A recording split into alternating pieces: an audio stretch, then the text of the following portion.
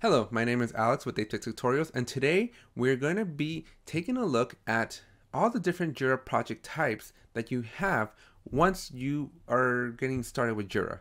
So at this point, if you haven't seen my previous video, we walked you through how to basically start an account and purchase Jira. This video is the next video in this series, right, where we're going to be looking at the three different software development project types. And I'm going to be explaining to you what the three different project types are so that you can pick the best one for you and your team. If you haven't already, please make sure you're subscribed to my channel and hit that like button. This really helps me and the algorithm and helps me create a ton of videos all about Jira coming your way. And I look forward to helping you out in your Jira journey. So without any further ado, let's get started and we're going to jump into talking about the Jira projects.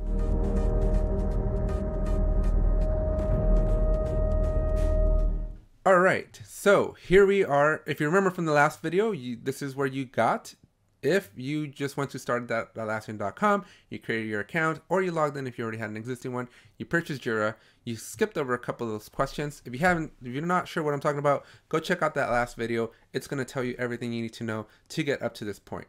All right, now this video here is perfect whether you are following along the video series or if you just want to start a new Jira project, right? Let's just say that you already have an existing Jira and you kind of just want to start a new project because your team's been working, something's just not feeling right with Jira, and you're just kind of curious about what these different project types are. So let's talk about each one of these. We'll start with Kanban, then we'll go to Scrum, and then we'll talk about bug tracking, right?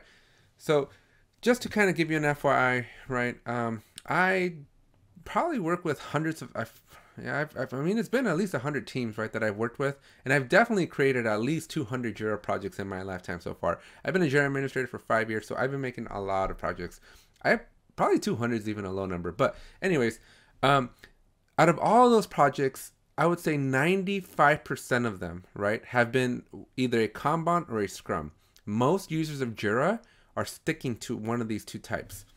Very, very rarely have I seen anybody do a bug tracking one, and very rarely have I seen, I don't have it in this option because I have the free right now for this demonstration, but in standard and premium you get a couple more options of different Jira project types, but very rarely do I see other teams go that route.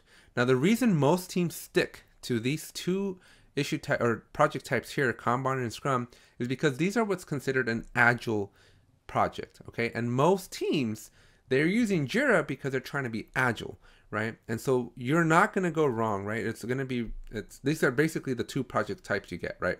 And so if you're an agile organization and you're in a software development team, and even if you're not, right, these are perfect. A lot of companies today are trying to just adopt like a digital transformation, right? They're trying to become more agile. They're trying to adopt these agile methodologies, and using the Kanban or Scrum is going to be appropriate even if you don't have software development, right? So even if you're like an IT organization or you're like a finance organization, either one of these tools or methodologies here with respect to the project type is going to be really helpful and really going to get you going in the right direction towards your agile goals. So let's talk about Kanban first, because this is probably if I had to pick between the two, and really the three, but if I had to pick between the two true agile project types, Kanban's going to be probably the easier one, and Scrum is going to be for those that have a little bit more maturity, right? Those that are in their agile journey and they're a little bit more mature, they know exactly what they're doing. Maybe they've gone through like an Agile 101 training, or maybe they're just more comfortable with Agile. So if that's you, right, if you know that you're going to be doing sprints and then you're going to be doing basically a Scrum methodology, I recommend you do Scrum. But if you just want to dip your toes into the Agile world, right, and you just want a Jira project to help you manage your Agile project, Kanban is going to be a great way. Not the best way, right? I would still recommend you do Scrum, or at least try Scrum out. But Kanban is a great alternative. So let's take a look at Kanban. All right, so Kanban is the Japanese word for visual, right? And a Kanban board, I'm just going to kind of highlight, I'm not going to go over all these things in detail, right? But I just want to really highlight and address why even select a Kanban, right? So what you're getting when you do select a Kanban is you're getting just a board, right? So you get a Kanban board. with your states, right? And one of the benefits that you get here is what's called a work in progress, or a limit to your work in progress, right? So if you've ever taken a Kanban course, right, or at least you're familiar with the Kanban methodologies, then you know that you're basically measuring you're visualizing your work as it's progressing through its life cycle, right? Or through the workflow in Jira speak. And you don't want to overwhelm yourself or your team by working on 50 things at the same time, because realistically, we can't work on that many things, right? So you want to be focused on like 2, 3, maybe 5 is pushing it per individual, right? And so you can actually set limits on your boards so that Jira gives you a visual alert when you've exceeded your limits, right? But the whole purpose of the Kanban is to take work, right? Take your backlog of all this work that you need to do, select a few of them, right? Some high priority items, put them into your project, and then move them across a life cycle. We're going to be exploring all that, but I just kind of wanted to address this here. Now, what you do get are these issue types, right? So one of the common questions is like, well, what varies between each of the styles, right? And so what you're getting here is you're getting an epic, story, bug, task, subtask. Again, very common in the agile world. These are basically the plain vanilla stuff. Now, what I want to do highlight, right? Let me see if I can zoom in here a little bit more, is your workflow, right? Ultimately, what differs between the three, the Kanban, the Scrum, and the Kanban, Scrum, and Bug, are your issue types and your workflows, right? So you can modify all of these later if you want, and I'm gonna have a video on all of that as well. But just out of the box, just to get you started, this is what you're getting. So this is what the Kanban is. So let's go take a look at Scrum.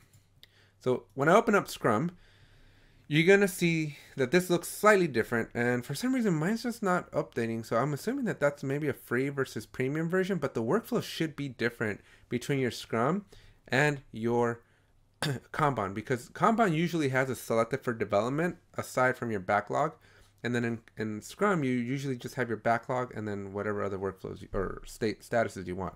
But anyways, let's focus on what's different with the Scrum, right? So with Scrum, again, this makes more sense if you've already taken Agile courses. If you haven't, make sure you drop a comment. I want to know where you are in your Agile journey. Where do you think your Agile maturity is? But if you're completely new to Agile and none of this stuff is making sense to you, let me know. I want to know, because I do consider myself a bit of an Agile coach, right? And I would love to make more videos about Agile, right? So if that's something you're interested in, make sure, if you haven't already, subscribe, like, and drop a comment below so that I know what kind of content is important to you, and I'll go ahead and make that content. But anyways, assuming you do know what I'm talking about here with respect to epics and backlogs and sprints and stuff, this is going to make a lot more sense, right? So in a Scrum project, what you're getting is a backlog, right? So a backlog is just a large collection of work that eventually needs to get done by your team, right?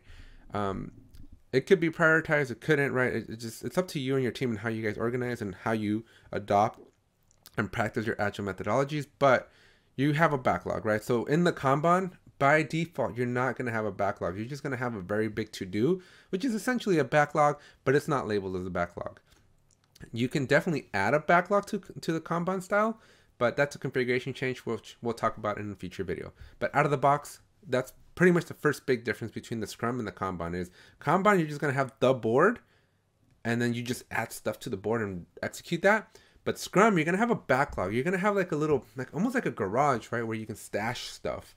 And then you are going to now have a sprint, right? So a sprint is like a time box. And so in this Jira project, right, you're going to actually have like a create sprint button, which is now going to allow you to create them. And we're going to be talking about all this in detail once we jump into actually making these projects, right? Right now, I'm just trying to give you an overview of what these different things are.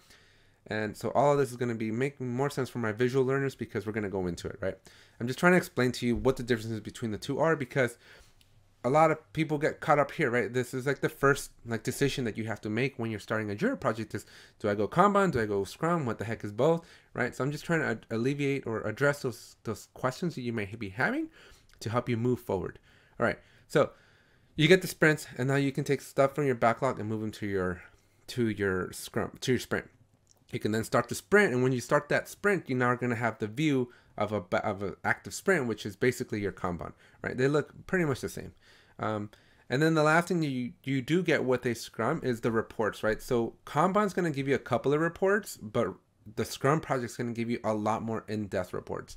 So if reporting is critical to measuring your team's success, you're probably going to want to go with the Scrum, because regardless of which way you go, in my opinion, reporting from Atlassian is very lackluster, right? I honestly think it's very subpar, but you get something, and with the Scrum, you're going to get a little bit more. So before we finish this video, let's talk about bug tracking and kind of just discuss why you would even consider this, right? So bug tracking is, if you're in an organization and maybe you're just not fully agile, right? Maybe you're not ready to commit to sprints, or maybe you're not ready to like work on any features, and you're just trying to track problems.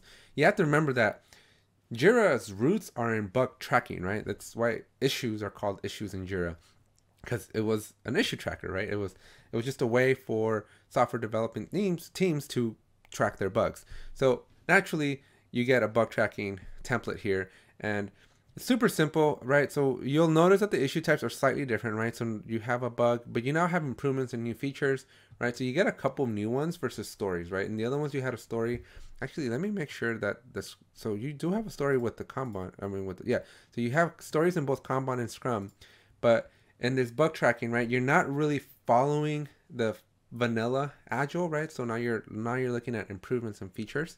And then you'll notice that your workflow is slightly different, right? Now you have an in review status in here. So those are the differences. Other than that, it's going to look and feel very similar, right? It's regardless of which of the three you go in, Jira is going to be Jira. It's just how and where things are placed that are differing. So we are going to be going into the next step, which is we're going to be talking about the difference between a team and a company managed project, right? So at this point, we still haven't created any project yet. So I'm still walking you through this whole process, but make sure you're subscribed and make sure you like this video, because in the next video, we're going to be comparing the differences between team managed and company managed. Also, if you're interested in hiring me, all of my information is in the description of this video. I am basically a Jira consultant, an expert level Jira consultant. And if you need any help with getting Jira started in your organization, or maybe you have Jira and you're just not sure if you're using it correctly and you just want some help, all that information is in the description. You are more than welcome to go check it out. I have a website. I do training. I do consulting. I have books. I have blog posts. I have pretty much everything all around the world of Jira. So if you're interested in basically just pursuing any of that, feel free to check out the description. And again, appreciate the like button, appreciate the subscribe. It lets me know that these videos are interesting to you. And I'll see you in the next video. Thanks for watching.